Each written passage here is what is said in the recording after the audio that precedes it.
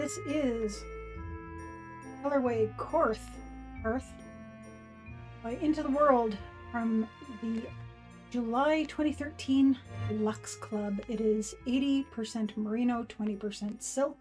And I'm going to be very honest and say that I am not thrilled with the colors. This is what we're working with. Now, the reason why I have some issues with it is because it's very monocolor. If I was to turn this into black and white or grayscale, it would be fairly consistent. We wouldn't have a whole lot of variation in the value of the color. In other words, not a lot of darks and lights, at least that I can see. I mean, that could change as we open this up and tease it out a little bit, but I really couldn't tell you. I was thinking I would make this a 3-ply with what's called fractal spinning. So what I am going to be doing is I'm going to be dividing this into 3. So that's about 1/3. And that's about 1/3. Okay. So then you wind up with 3 long strands, right?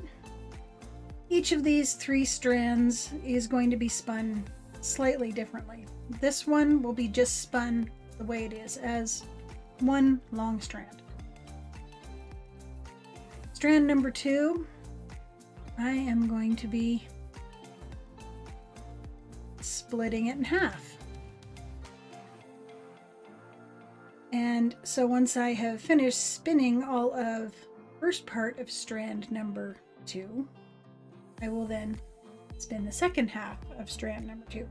Now, I'm basically just using this small bit as an analogy for the rest of this huge honkin' braid. This guy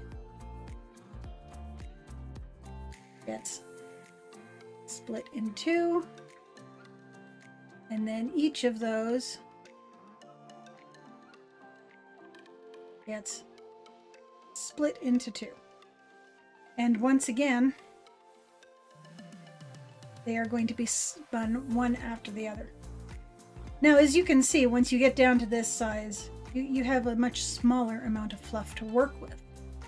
So what this will do is it's going to distribute the color along the finished yarn so that all of these colors that are in the yarn will hopefully barber pole in a fairly nice way. So that's where we were by end of stream. I've got a solid game plan to work from.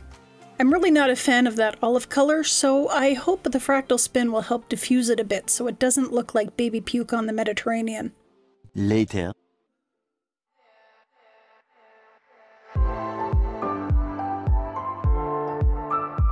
The basement is cold, so I moved operations upstairs to the living room. That's the beauty of a portable e-spinner like the Electric Eel Wheel 6. As long as you have a way to carry it, you can take it anywhere. It's very portable. I've only had a couple of small issues with the EEW6. The magnets for the included orifice hook are seated on the left side of the spinner, and I'm right-handed, so I find retrieving and storing the hook to be inconvenient. I also don't have a place to hitch my single if I need to take a short break. That's probably a user issue and less a manufacturer's problem, as I doubt other e-spinner makers have built in a hitch for those times when you have to get up quickly to use the washroom, answer the door, or pour another cup of tea.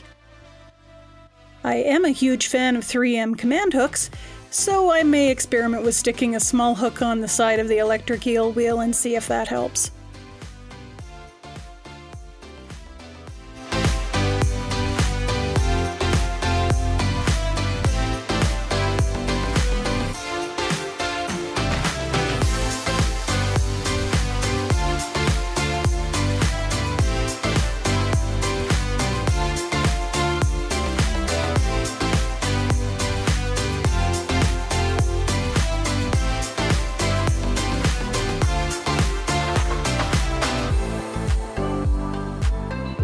Some of the folks watching the live stream at the beginning of this video found that watching me spin was a bit hypnotic. If that's the case, you want to boop the like button, and comment, subscribe, and tell all your friends about this channel. Maybe even ding the bell so you know when I upload. Go ham, friends.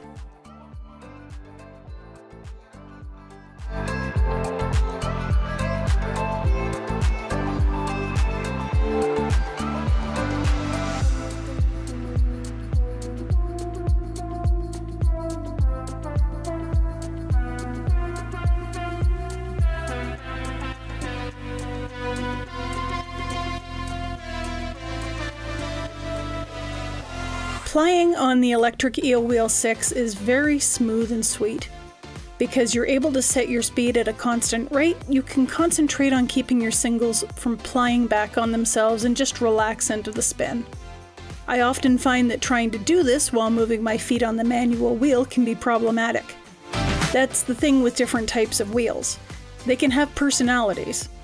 My Shack Reeves likes to spin, but it isn't a fan of plying, so will sometimes decide to stick while treadling or throw the drive band. That's possibly a user error, but it's frustrating nonetheless. In comparison, setting up the Electric Eel Wheel and tinkering until I found the right speed and tension was lovely. I even managed to chain ply some of the leftover singles, which is something I usually have trouble with. The Lazy Kate does a fine job, by the way, but be aware that you don't need a lot of tension on the elastic to keep the bobbin from free spinning. Too much tension means the bobbin takes more effort to move, which risks snapping your single. Because bases can be either locked together or used separately, you can move them farther apart if there's a danger of the singles getting tangled. I'd just suggest placing them on a stable surface like a table or the floor, because one good yank could topple everything over into a mess of kinked yarn singles and regret.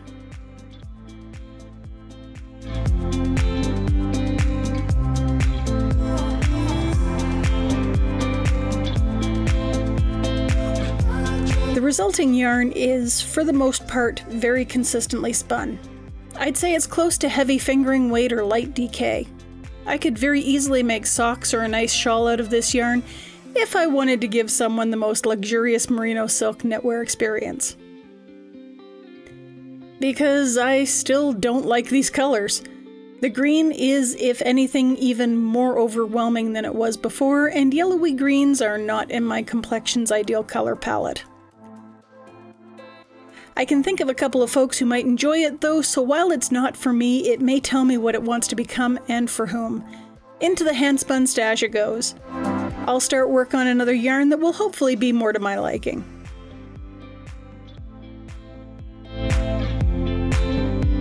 See, that's the risk you take when you're in a yarn or fiber club. It's not like you choose the colorway you want at the time of purchase. It's a surprise right up until the moment when you open your mail. Sometimes the colors suit you, sometimes they don't. I have plenty more fiber that caters to my own tastes. Maybe something from Fat Cat Knits next time. Till then.